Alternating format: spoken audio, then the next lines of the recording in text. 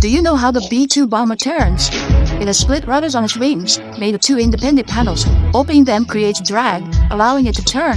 But the rudders are inefficient at small angles, so the B-2 turns slowly. Unlike traditional aircraft, the B-2 removed wing ailerons and vertical rudders to achieve stealth. It relies on the flying wing structure to deflect radar waves, and the body coating absorbs residual signals, giving it excellent stealth performance. The B-2's body uses titanium and other composite materials. Its engines are deeply buried, with S-shaped air intake and exhaust ducts, which greatly reduce heat signatures. It has 4 engines, each with 17,300 pounds of thrust. Very powerful. Its fuel tank holds 165,000 pounds of fuel. Without refueling, it can fly 6,800 miles. With refueling, it can reach 11,800 miles and stay airborne for 44 hours. The belly weapons bay can carry 8,500-pound bombs or 16 cruise missiles, each costing $1.5 million. The cockpit has ejection seats to protect the crew. For a plane that costs $1 billion, what do you think? Feel free to share in the comments.